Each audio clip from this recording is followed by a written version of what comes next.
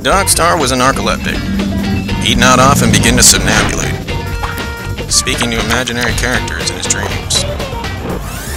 Like his best friend, King Buzzoh, a transcendental celestial sphere, or star. Also known as Planet X, a.k.a. Planet X. I just said that. And Earl T. Crab, whose initials are, etc. Diabolical madman and multinational CEO of etc. Incorporated. Inc. stands for Incorporated. Earl's worldwide corporation bent on world domination and destruction.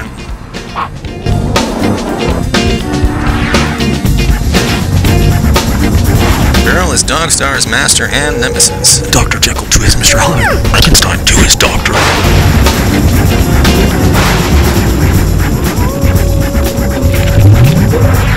The world is tangled like yesterday's bad ass in Earl's crab claws and tentacles.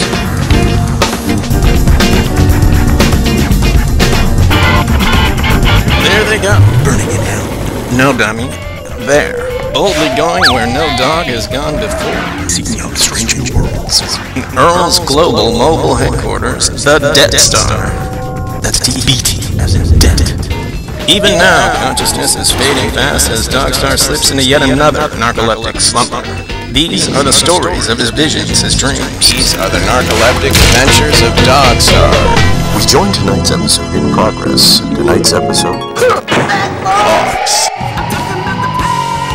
Really, really bad boys don't pop pills and trick or treat.